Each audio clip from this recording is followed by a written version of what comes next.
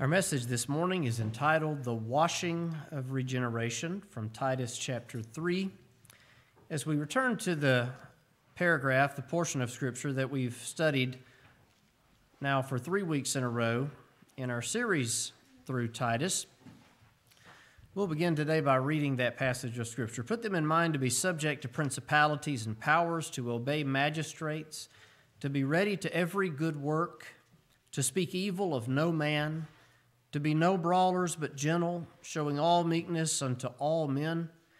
For we ourselves also were sometimes foolish, disobedient, deceived, serving divers lusts and pleasures, living in malice and envy, hateful and hating one another. But after that, the kindness and love of God our Savior toward man appeared, not by works of righteousness which we have done, but according to his mercy he saved us by the washing of regeneration and renewing of the Holy Ghost, which he shed on us abundantly through Jesus Christ our Savior, that being justified by his grace, we should be made heirs according to the hope of eternal life. Today, our subject, our consideration, what we will study from this book, this letter that Paul wrote, Titus, is the foundation, or perhaps you might say the backbone, of the thoughts that we've shared with you over the past 2 weeks from Titus chapter 3. Now, just to remind you of what we've studied from this particular passage, first of all, we should obey magistrates.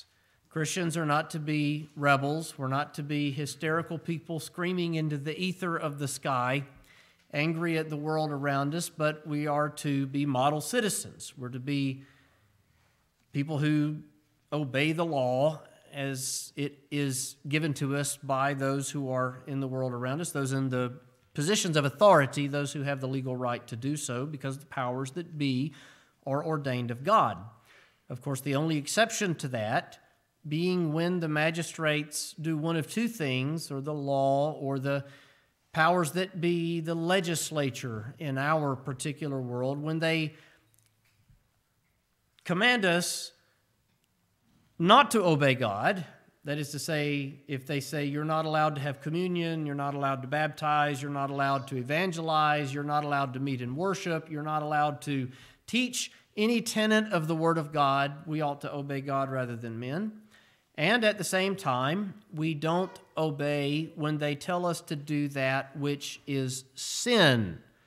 And we observed in that message 2 weeks ago from several passages when God's people disobeyed, when they disobeyed the powers that be, because the powers that be were commanding them to do something which is sinful. Secondly, from this passage, we considered that we should not be brawlers. We should not be fighters. We should not be all the time in controversy and in argument, either in a physical or in a war of words. But we should be gentle and we should be meek. We should be people who are not given to self-will. We should be people who are humble. We should be people who, because of the grace of God in our lives, respond to people with meekness and gentleness. And again, last week, it's a very difficult thing to do. It's a very easy thing to say. And as we said last week, as I step on your toes, I do so with bruised feet. Because if I preach on gentleness and it offends you, just understand, before it bothered you, it bothered me, because I struggle with that in my life too. We all do, which is why the Word of God exhorts us to it over and over again. Think about that. The Word of God doesn't have to spend a lot of space exhorting us to do things that we naturally do. And when there's something that we're told over and over again, it's a pretty good indication that it's something that we struggle with. Obviously, being meek people, being gentle people, is something that so often we struggle with. But today, we come to the backbone of those principles. You remember that Paul says this not for the sake of establishing our own righteousness.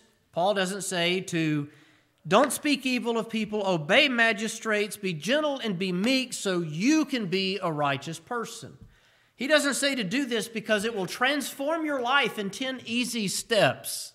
40 days of transformation. Think of all of the gimmicky slogans that you sometimes see on church signs and banners. Told to do this and you will experience this in your life. Sometimes Scripture says if you do this, this will happen. Certainly there are good positive motivations for serving God in the Word of God. But Paul says for us to do all that we have read over the past 2 chapters, all the way back into chapter 2 with the aged men and the aged women, the young men and the young women behaving in a certain way. Do all of this because God's grace has changed you. Paul would exhort the Corinthians not to receive the grace of our Lord and Savior Jesus Christ in vain. And he would say that by the grace of God I am what I am. Anything we are that is worth anything is through the grace of God. But God doesn't give us His grace just so we can hide this light under a bushel. He gives us grace that we would live in a certain way, to let our light so shine before men that others would see the good things that we do and glorify us? No, and glorify our Father which is in heaven. Good works, righteous living is because God has changed us and He has changed us for His glory. So many times when, and I don't want to be critical, but I guess I have to be from time to time. So many times churches do good things for the sake of the photo op. If you follow churches on Instagram, you know that so many times if there's a food drive, if there's helping the poor, if there's something they did for someone, photos are snapped, posts are made on social media, hashtags are used, and it seems that so many times the righteous things that are done are more for the sake of a show to glorify the people that did it, rather than the response to grace to glorify the God who gave it. And we ought to do all that we do, not for our own glory, not for a social media campaign. There are things that we've done over the past year that I could have put on our Instagram page. We have an Instagram page. I didn't make it. I inherited it. A lot like eternal life. And I don't keep it up very well. If any of you want to, you can be an admin. I'll give you the password, and I'll log out maybe. There's a lot of things that this church did, that you did over the past 12 months that could have ended up with a hashtag campaign on social media, and it would have made you look really good, but you didn't do it for that reason. You did it to glorify God and to help His people. Now, none of that is on the notes, none of that I intended to say today, but Paul writes these exhortations built on the foundation of what God has done for us. And when we do these things, it is for the purpose of glorifying God and blessing His people. It takes me completely out of the equation. I'm not doing this for me. You're not doing this for you. We're doing this for the sake of the glory of God. If you've ever heard an older person pray, one of the things that people used to say a long time ago as they would end their prayer, and as a child it always confused me, they would say, we pray this in Jesus' name and for His sake, and amen. And I always thought, we're praying for His sake? What does that mean? For the sake of His glory, for the sake of His name, for the sake of His cause, for the sake of His people. Sometimes you say things in front of little children and they don't understand then, but one day they understand. And verbiage such as that communicates a lot to a young ear and to a young mind. We will today discuss primarily verses 3 through 7, and I do hope that we have time to get through it all. Mainly because if we were to break it into 2 pieces, we would spend the entirety of our time today discussing total depravity.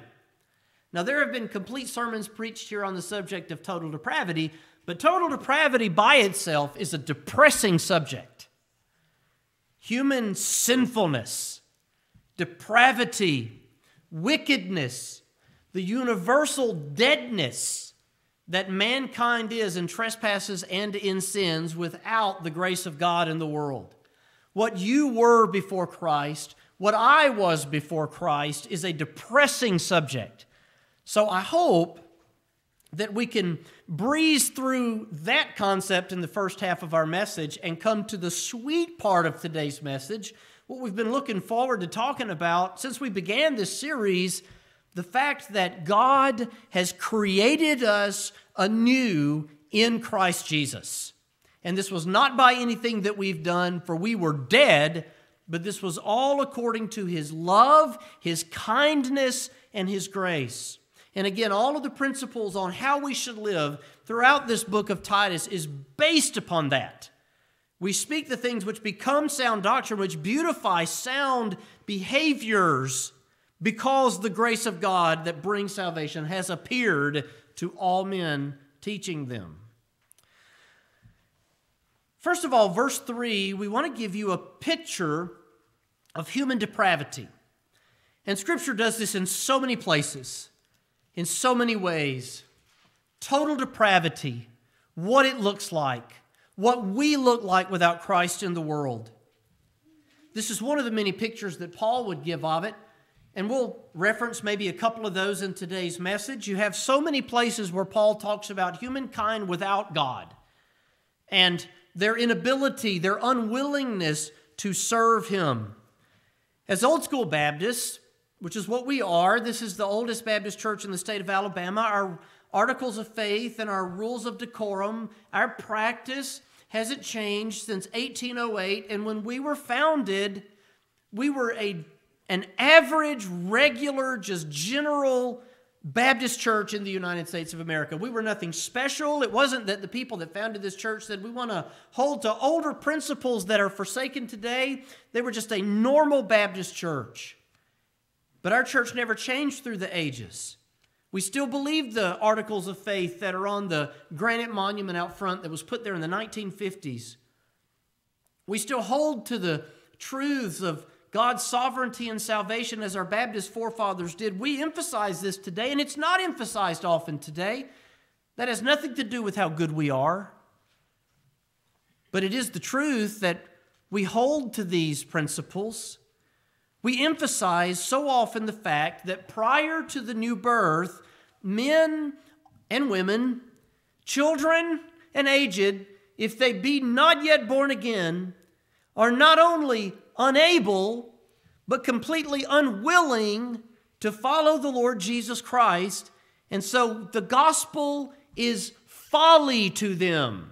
It is foolishness to them. It was foolishness to us before the grace that brought salvation has appeared to us, teaching us everything that we know and believe about our Lord, everything we read from Scripture was complete folly before that moment in your life. We emphasized it in chapter 2 as we talked about our own personal BC and AD.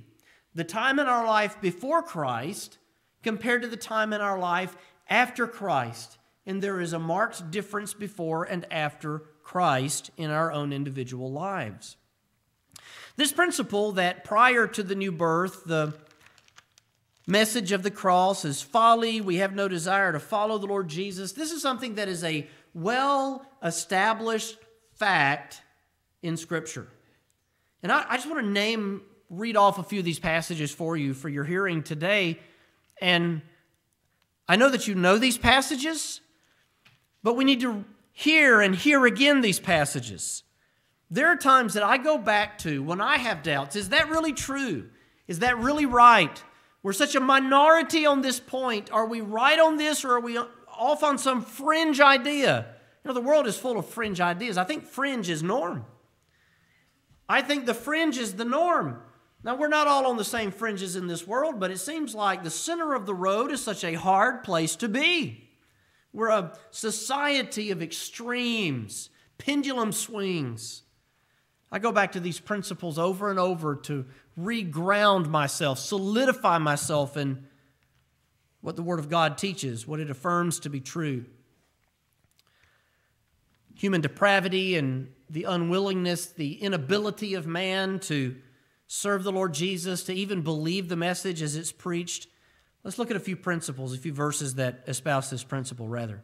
John 5:40, Jesus says, "Ye will not come to me that ye might have life." Ye will not come to me that ye might have life. John chapter 6, verse 44, "No man can come to me." In John 5, he says, "You will not." In John 6, he says, "No man can." Well, that's terrifying, isn't it? If that's where the verse ended, that would be absolutely terrifying. I'd be looking for a way to explain that away. Wait a minute, I want to come to Jesus. I want to know Him. I want to be a part of Him. I want to serve Him and follow Him. What is it that makes the difference in your life that hadn't happened to the people to whom He said in John 5, "Ye will not come to me"? No man can come to me, John 6:44, except the Father which hath sent me draw him, and I will raise him up at the last day. God the Father must draw us to Christ. Now, might I just interject, that word draw does not mean to woo or to win over. It means literally to drag. And as we'll see today, prior to the new birth, we were not merely sick. We were not merely deceived, though we were. We were not simply asleep needing to be awakened, but we were dead. And a dead man can do nothing but lay there and rot away. And that was us spiritually before Christ came into our lives. And so obviously, no man can come unto me except the Father which has sent me draw him. And the drawing there has reference to being drawn from death in sin to life in Christ. If any man be in Christ Jesus, he is a new creature. We are drawn from death, from being dead, to life, to being alive. You draw water from a well with a pail. You draw a fish from the water with a net. Now, in both of those instances, the water that is drawn is passive. The fish that is drawn is passive. We are drawn of God into His Son, and all of a sudden, what we read in Scripture is viewed in a completely different light. What we hear in the gospel is heard in a different way. We now have been given faith, and we can hear and rejoice in Christ by that faith that He gave us when He drew us to Himself. You know, it's a very simple thing. Men are so often described as drowning, and God throws you the rope. You've just got to grab the rope. I was listening to a soundbite a few years ago, and it was a huge auditorium full of people. And the minister was preaching, and he said, the problem is you're not drowning, you're dead. And if you've already drowned, you can't grab the rope. And as he said those words, the crowd erupted in applause and clapping and cheering. And I thought to as many times as I had made the same remark at a meeting, we've heard that so many times, we yawn at the concept. I already know that. Because it is old to us. Understand there are people that when they hear that principle, it revolutionizes the way they think about the Word of God, the gospel, God themselves. We are dead. If God threw us a rope, it would bounce off our cold, dead fingers. But God doesn't merely throw us a rope. God gives us life. And being given that life, we can now follow Him and serve Him. Understand, Adam did more than merely mess up humanity. There's a reason Satan is called a murderer from the beginning and the father of lies. He slew the human race in sin. By one man, sin entered into the world after the deception of Satan to Eve. Adam takes of that tree, he does eat. Sin entered into the world, and what by sin? Death. Not only in a physical sense, but we are dead in a spiritual sense, dead to the truth, dead to God, to the things of God, the teachings of God, the pursuit of God. We are corpses. I love verse 37 of John chapter 6, by the way. It's one of those verses I come back to. All that the Father giveth me shall come to me. Every single one. As we read in Hebrews 8, from the least to the greatest. And him that cometh to me, what? I will in no wise cast out. I came down from heaven not to do mine own will, but the will of him that sent me. And this is the Father's will which has sent me, that of all which he hath given me, I should lose nothing, but should raise it up again at the last day. That's Jesus in John chapter 6. You say, what did Jesus teach? That's what the Lord Jesus taught. There was a group of unbelieving Jews in John chapter 8. Now here in front of Jesus, you have people that followed him, the disciples, people that heard and believed but were not yet disciples, and people that did not believe in the least. There's so many times in public, these three groups of people that Jesus interacts with.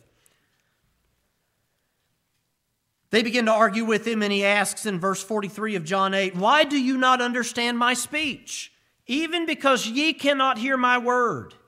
Now, were they deaf? No, they could hear what he said. They couldn't understand it. They couldn't hear it with a spiritual ear. How many times in Jesus' ministry did he say, he that hath an ear to hear, let him hear? Ye are of your father the devil. The lusts of your father ye will do. He was a murderer from the beginning and abode not in the truth, because there is no truth in him. When he speaketh a lie, he speaketh of his own, for he is a liar and the father of it. And because I tell you the truth, you believe me not. What does he say in verse 47? He that is of God, born of God, heareth God's words. Ye therefore hear them not, because ye are not of God. What was their problem? They were of their father, the devil. That's why they didn't believe. That's why they didn't receive the words of Jesus. Now, there's a lot of times people stand before me and I try to preach to them and I do such a poor job, or maybe the Holy Spirit's just not blessing the service, and they may not be impacted by what I say, but understand this is Jesus preaching.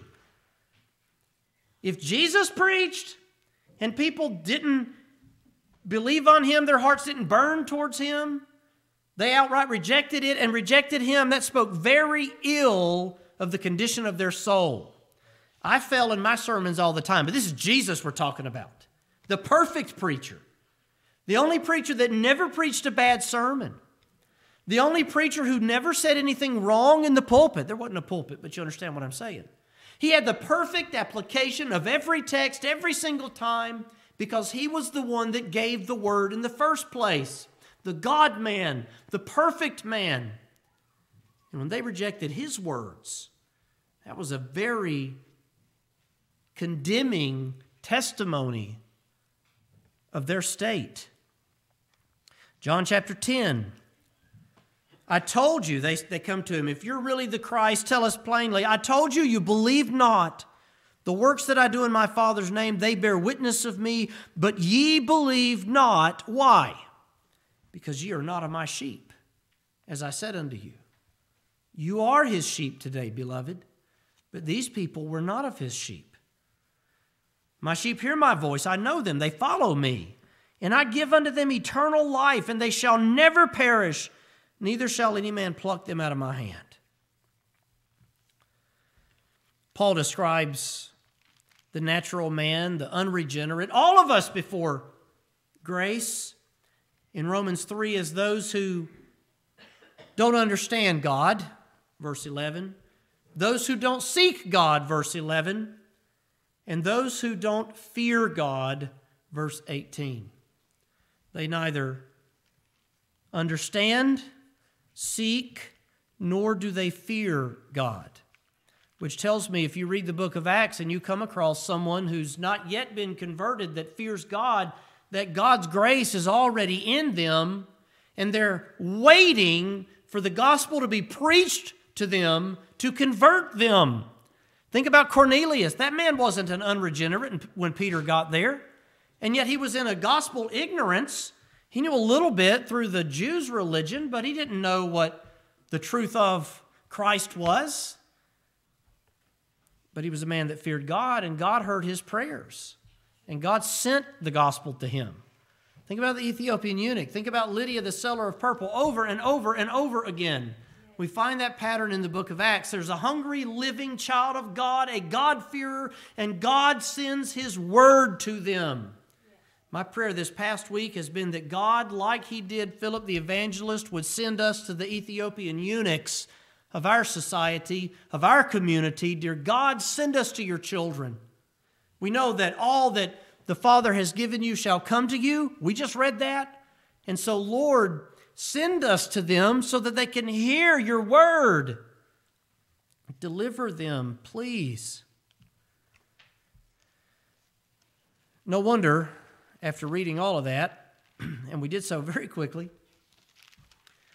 no wonder we find statements like we read in 1 Corinthians chapter 1. The preaching of the cross is to them that perish foolishness, but unto us which are saved it is the power of God. He would say in 1 Corinthians 2:14, the natural man receives not the things of the Spirit of God. The man by nature, the man in Adam, the man merely born of Adam, not yet born of Christ, the natural man receiveth not the things of the Spirit of God, for they are foolishness unto him, neither can he know them, because they are spiritually discerned. To discern spiritual things takes the Spirit of God. Before the Spirit of God enters into a man's heart, he is merely a natural man, having only natural discernment. He cannot discern spiritual things. He that is spiritual, verse 15, judgeth all things, yet he himself is judged of no man. For who hath known the mind of the Lord that he may instruct him? But we have the mind of Christ. Why can you discern spiritually? Because you have the mind of Christ. Christ lives in you. You're no longer a natural man.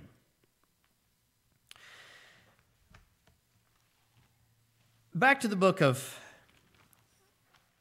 Titus chapter 3. Why are men unable and unwilling to follow Christ before the new birth? Because they are Adam multiplied. That is to say, when they were brought into being, at their conception, they were conceived in the same state that Adam was in after he sinned, a state of sin and death. And I hate to tell you, but humanity has only gone downhill since. You read Genesis chapter 3, you're like, that's pretty bad. Oh, but it got worse. They begin to have kids. These kids begin to kill themselves. Parents with multiple siblings, you can understand that part. It was even worse with Cain and Abel. He literally killed him. Cain killed Abel. The world began to tailspin down into idolatry, self-proclaimed wisdom that was really foolishness. And then you had sexual immorality, and then homosexuality, and then you had a world, a society filled with violence. I'm quoting Romans 1. And it wasn't very long after that that God judged the world, and He destroyed it with a flood, which I believe is literal history. And I don't believe it was a local flood. The Bible says it covered the mountains.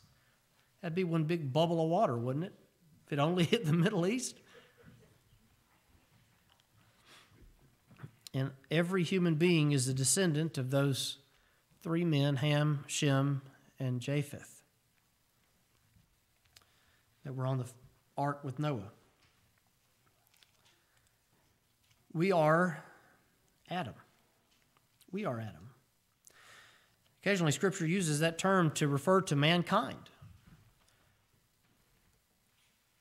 We often think, well, if I were in the garden, I wouldn't have chosen what Adam chose. But the thing is, you were in Adam. You are Adam. I'm Adam. We are Adam multiplied. Let's begin looking at this passage itself to see the level of depravity, the way we were, and we'll hit them and move on quickly so we can get to the next part. For we ourselves, the first thing we want to notice from this is that Paul doesn't say you were. He doesn't say they were. It's easy to say they. A little harder to say you because you have to be talking to the person. How easy is it in our culture to say they over there are bad or wrong or this or that? So easy to be critical. But Paul doesn't say you. He doesn't say they. He says we.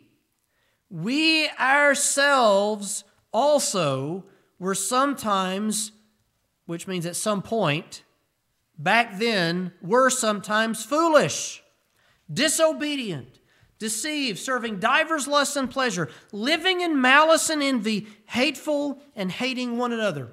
This is one of the many descriptions that Paul gives us of life before Christ. He would do the same thing in Ephesians chapter 2. And you hath he quickened who were dead in trespasses and in sins. You have been made alive when you were dead in sin, wherein in time past ye walked according to the course of this world, according to the prince of the power of the air, the spirit that now worketh in the children of disobedience. That doesn't say disobedient children, but children of disobedience, and there's a difference. You might be a disobedient child, but you're not a child of disobedience. See how the structure of that sentence is important. Among whom also we all had our conversation in times past. Every one of us.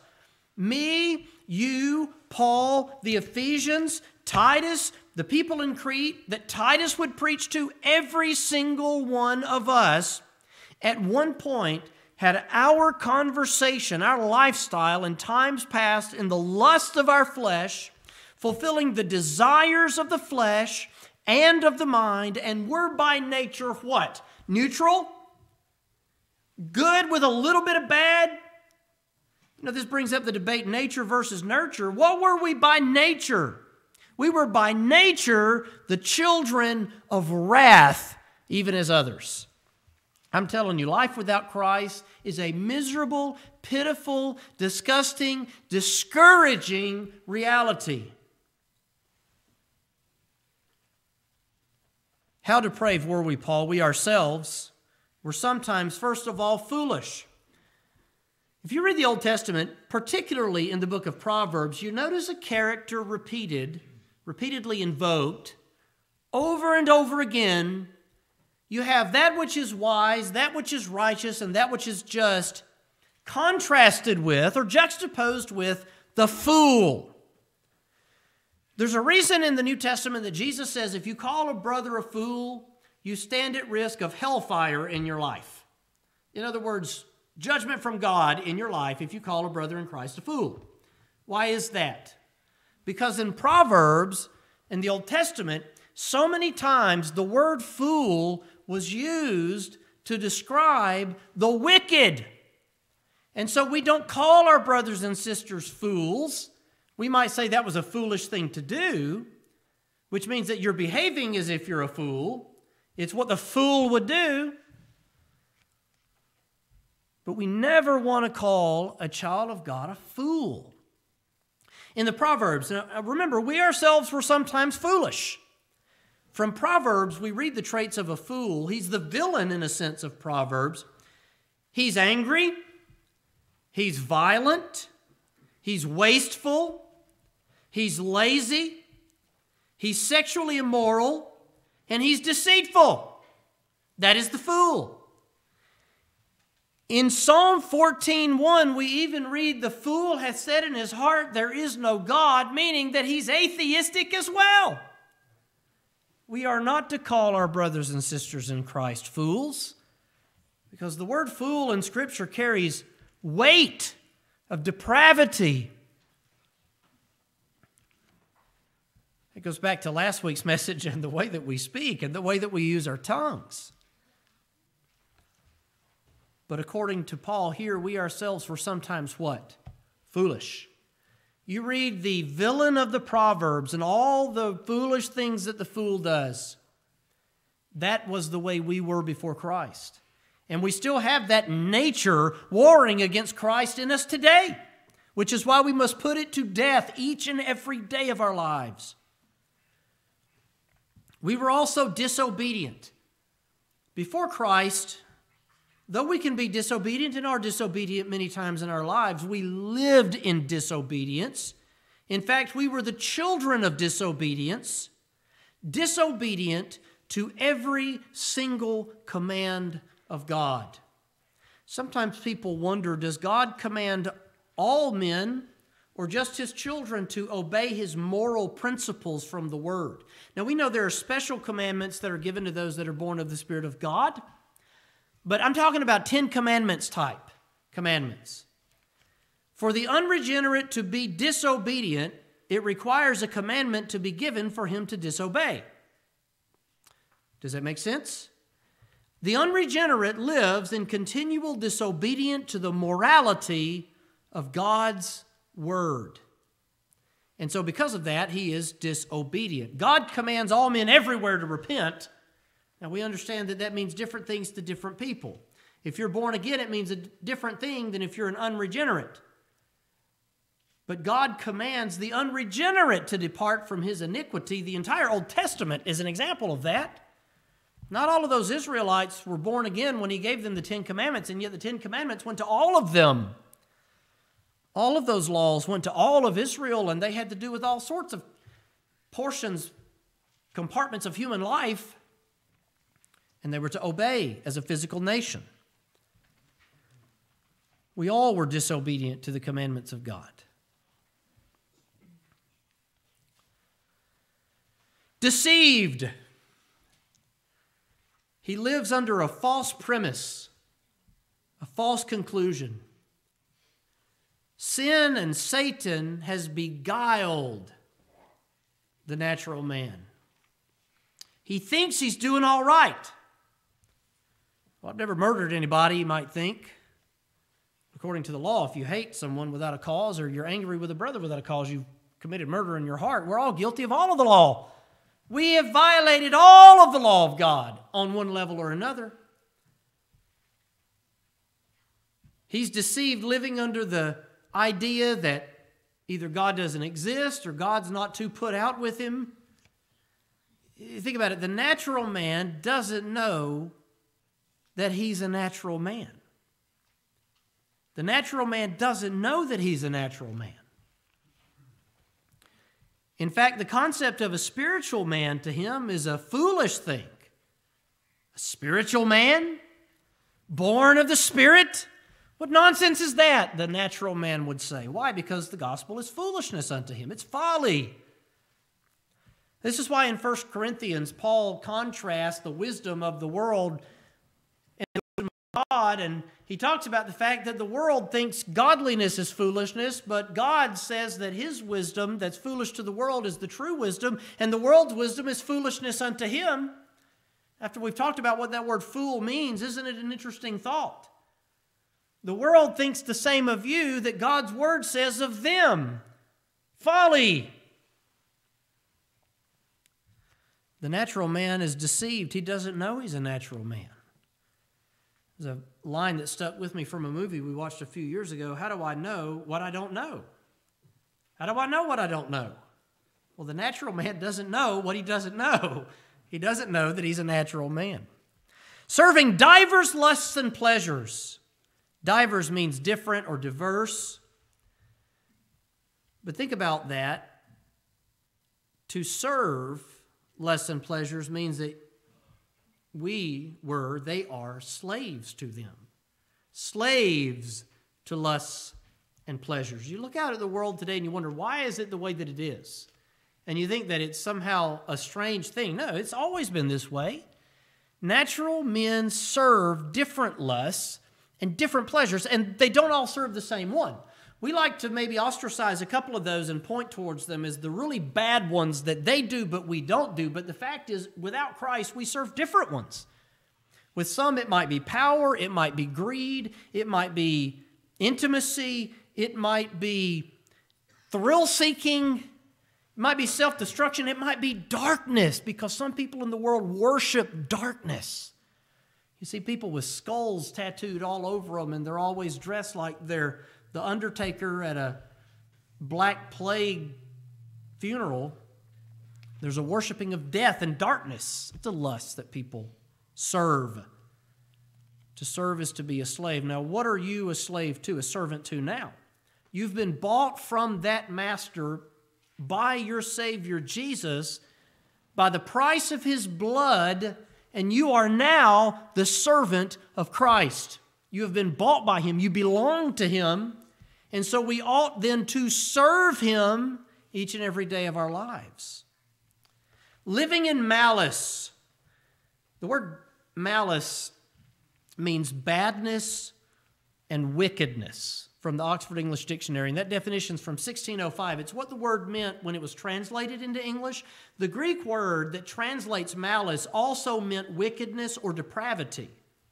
Malice means wickedness or depravity. What does he say of it? Living in malice, living in wickedness, living in depravity. To us, malice today means ill intent. But this is so much more than ill intent. It refers to outright depravity.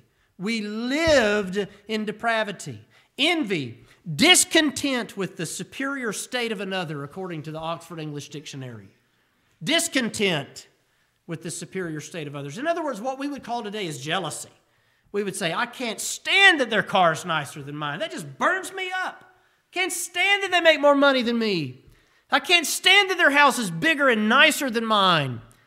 I can't stand that their children are this, or their wife is that, or their husband's this. It's jealousy. It's as cruel as the grave. It's envy. We lived in it. Boy, doesn't that explain the world?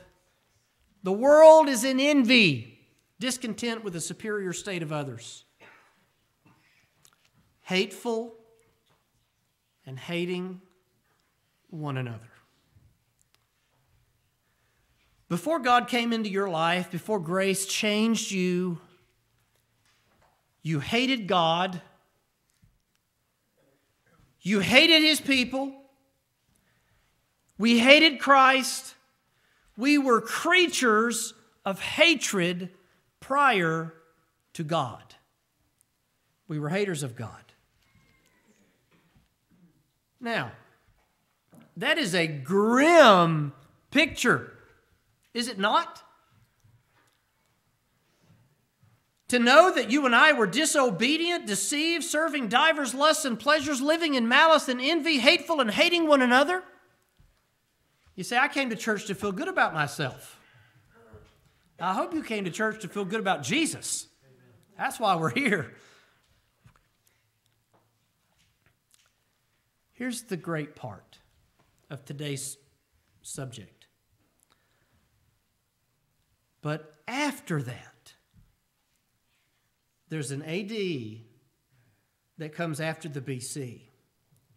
But after Christ, in your own personal life, your own personal AD, but after that, the kindness and love of God our Savior toward man appeared. Why has God regenerated you? Because you were a cut above the rest? No, you were living in malice and envy, hateful and hating one another. God came and saved you from death and trespasses and in sins by virtue of His kindness. God acted in kindness to you. What's the word that we so often emphasize here that's not in this passage, but it is in a passage a few verses down? Grace. Unmerited favor. We are saved by grace. We were delivered in mercy. We've been given things that we don't deserve. We were not given the things that we do deserve. We're saved by grace through the mercy of Christ. Though we were all of these terrible things, the kindness and love of God, our Savior, toward man appeared. And when we say appeared here, we don't mean appeared as in it looked to be something, but appeared as in materialized. And that so often is the sense of the word appear as you read it in the KJV. It's not appear as in look, but it's appear as in appears before you. It materializes before you. When he wrote, Paul, to abstain from all appearance of evil, he didn't mean don't do things if they look sinful. Appearance there means like when something materializes before you. Anytime sin develops before you, when it appears before you, you go the other way. You flee from it. Dictionaries are helpful things. The appearance of the kindness and love of our Savior towards man. God's grace has brought salvation. But after that, after these terrible things, now let me tell you, this has reference to the personal, individual, vital phase of your salvation. You see, salvation is divided into phases, biblically. Where do you get that from? Well, Romans chapter 8, verses 29 and 30 is a great example of it. You have God foreknowing and predestinating you, God justifying you, God calling you, and God glorifying you. There was a time in your life when you were justified, but you were not yet called, because Jesus saved you on the cross, but He had not yet quickened you through the Holy Spirit. There was a time before He came into the world to die on the cross when some of His people were foreknown and predestinated, but they were not yet called, justified, and none of us are yet glorified. You see, salvation occurs in phases. You've got the covenant phase before the world began. You've got the legal phase upon the cross of Calvary when Jesus took our sin upon Himself and He paid for it. He was the sin offering for it, and He gave us His righteousness. You've got the vital phase of salvation, distinct to every one of us, when Jesus comes into our dead hearts and gives us life. And when we say vital, in the sense of life-giving, and it is personal. This is the part of salvation that is distinct to each individual sinner. You see, when God chose His people before the world began, that happened at the same time. When? Before the world began.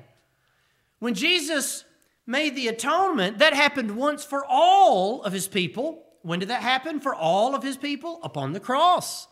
That means Hewlin and I, though he is in his young 80s and I'm not quite out of my 30s, latching hold to that. I looked it up this week. I got about 200 more days in my 30s. That's a lot of decades in between us. But we were both justified by the blood of Christ at that instant when Jesus gave Himself for us on the cross. But every single one of us in this room have a different time in our own lives, a different time in human history when God personally, individually, and vitally saved us. Amen. That time when you were born of the Spirit. When Jesus came to you personally. When the Spirit of His Son was sent into your heart crying, Abba, Father. Some of you, it may have happened when you were little babies, like John the Baptist, who leapt for joy in his mother's womb. Some of you may have been like Saul of Tarsus, growing great in power of this world, living in cruelty and foolishness before God changed him on the road to Damascus.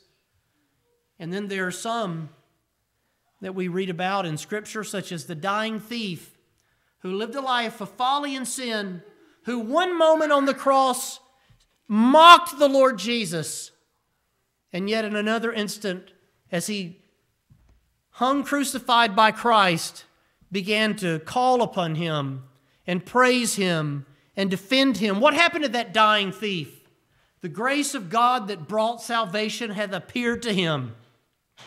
The dying thief rejoiced to see the fountain in his day, as the hymn says. You've got a baby, a middle-aged man in all of his power, perhaps even a young man, Saul of Tarsus, and you've got a man being executed. What is that telling us? That God will draw every one of His unto Him, and it happens at different times in our lives. It doesn't always happen at the same time. It always happens the same way, God, but it doesn't always happen at the same time. We all have a different story. Remember that this is not only about God saving a people, but it's about God saving a people of individuals. It's about God saving you, and it's about God saving me. But after that period of sin in my life, this personal, vital, individual phase of salvation, as we approach this passage, we ask the question, what changed us from all of that? From deception and serving lust and malice and envy and hate. What saved us? What delivered us? What changed us? Read what it wasn't. Not by works of righteousness which we have done. When a person first begins to feel the sting of sin, he suddenly flees to Mount Sinai. We have a hymn in our hymnal about that hell sovereign love that first began the scheme to rescue fallen man. That hymn talks about how the writer ran to Sinai, but he found no rest there. And then suddenly he sees the gospel and he sees Christ and he sees how there is a hiding place there and there is rest there. We'll use that in a moment to sing together as our closing hymn. It's not by works of righteousness which we've done. Ephesians 2:9, not of works lest any man should boast. 2 Timothy 1:9, His own purpose and grace has saved us, which was given us in Christ Jesus before the world began, but this is not according to our works. As Romans 11 says, works and grace are mutually exclusive, so that if it be of one, it cannot include the other, either works or grace. Not by works of righteousness which we have done, but according to His mercy, He has saved us by the washing of regeneration and the renewing of the Holy Ghost. Elder Joe Holder pointed out years ago that in the new birth, something is added and something is taken away. You have scriptures, Hebrews 8, for instance, 2 Corinthians, I believe chapter 2 or 3, talks about that God has written His laws upon our hearts, the fleshy tables of our hearts. Something is added. Something is also taken away. Romans 2 describes it as a circumcision, much like the circumcision of the Old Testament, but completely different in other ways. Something is taken away, the filth of the flesh, but it is done upon the heart. It is done by the Spirit and not according to the letter of the law. It's something that God does Himself. And when we say heart, we have reference to the seat of human emotion, the core of your emotional and spiritual being. In regeneration, something is given, something is taken away. Regeneration is the new birth, quickening, translation, being born again, and it is an instantaneous thing in which we are made new creatures or new creations in Christ Jesus, which tells us that the same power of God that created the universe at the beginning of time has given you spiritual life. You are a new creature. This is why it's something that is completely out of our power and control to do. Can you create a universe by springing it into existence? Well, I've said a lot of words in my life. I've never created anything with my words, except maybe trouble. New creatures in Christ. If any man be in Christ, he is a new creature, a new creation, created, as Ephesians 2:10 says, unto good works. The new birth happens, and then good works are enabled. We are regenerated, new creations. The washing of regeneration. There is a cleansing at the new birth. The Spirit of God now lives within us. God's laws have been written on our hearts. And so as Romans 7 says, whereas before we only knew it was wrong through the 10 Commandments telling us not to do it, now we know things are wrong because we have this soft-hearted conscience that hurts when we violate the law of God. And so when you're harsh, when you lie, when you steal, immediately or at some point after, you come to regret that when you realize what you've done. And I'll tell you, the more mature you grow in the faith, the quicker that is. It can be instant. I shouldn't have done that. All of this is because the laws of God are now written upon your heart. The washing of regeneration. There's a cleaning that happens at the new birth. And the renewing of the Holy Ghost, literally renew, again new. You've been renewed. This word means a renovation. In the Greek language, it means a change for the better. You ladies, I'm sure that a lot of you did some renovating over the past 12 months when we were all stuck in our houses with stimulus checks. You know, it's kind of an interesting thing. It was a government renovation program. You cram everybody in their home and you give them a stimulus check. So what do you think all the women do? Well, I get that, and I'm kind of like, you know what? My Corvette would be a lot faster with the 383 stroker with heads and cam. And I think that's going to be awesome. I'm getting excited. What shop can I use? And the next thing we know, we've got tile in the bathroom and new flooring all through and a vanity and a sink. And I'm just like, well, one day, maybe the next stimulus check. And it didn't happen with that one either. But anyway, third time's a charm, maybe. Renovation, positive change, the renewing of the Holy Ghost, which is shed on us abundantly through Jesus Christ our Savior. Now listen to me very carefully. We talk about salvation in phases, and we talk about God the Father choosing and God the Son redeeming and God the Spirit regenerating, but I want you to understand through the authority of Scripture that every blessing that we have is given to us by virtue of what Christ did for us upon the cross. When the Father chose you, you were chosen in Him, in Christ, before the world began. You were redeemed by Him as He gave Himself on the cross. And as the Spirit quickens you, it is what do we read? That Christ takes up residence in your heart. The Spirit of His Son is sent into your heart, crying, Abba, Father. Every spiritual blessing that we have through Christ Jesus our Lord. Amen. Somebody asked me years ago in debate, if what you say is true about God's sovereignty and salvation, then why did Jesus even have to die? Because we were sinners. It doesn't mean that Jesus' work was unnecessary. No, all of this is in Christ.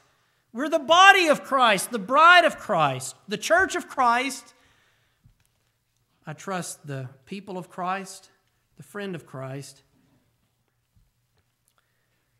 shed on us through Jesus, who justified us by His grace, that we should be made heirs according to the hope of eternal life. Now you might say, justification happened upon the cross. Why then is it mentioned in connection with regeneration? Because justification is legal. It's a legal term. To justify means to declare not guilty or to declare righteous. And we were justified, according to 2 Corinthians 5:21, at the cross.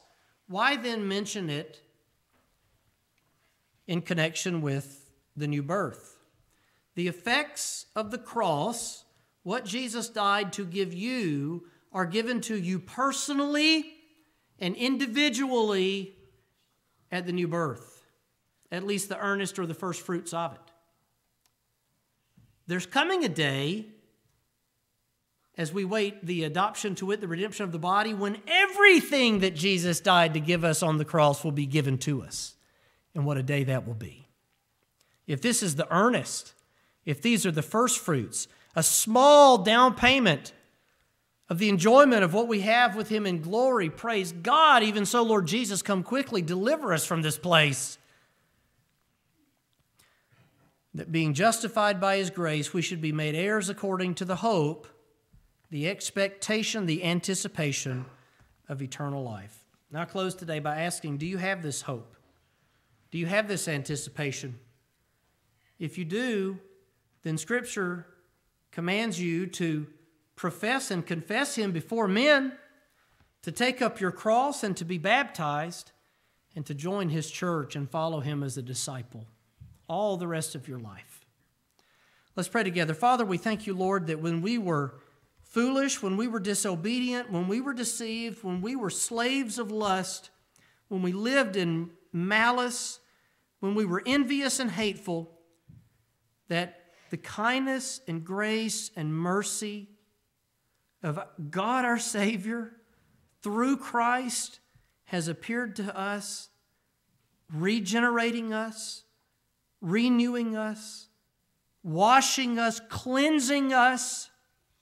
Lord, we pray that we would walk in that washing. We pray that we would walk in that cleansing. But Lord, thank you so much that salvation is by grace. Because, Lord, we understand through all those verses we read that there was absolutely nothing we could do to change our situation. But what we couldn't do, our Savior has done. We thank you for that. We pray, Father, that these words were instructive and meaningful and impactful. And we pray, Father, that we would glorify you on account of it. We pray in Jesus' name, and we say amen. Praise God from whom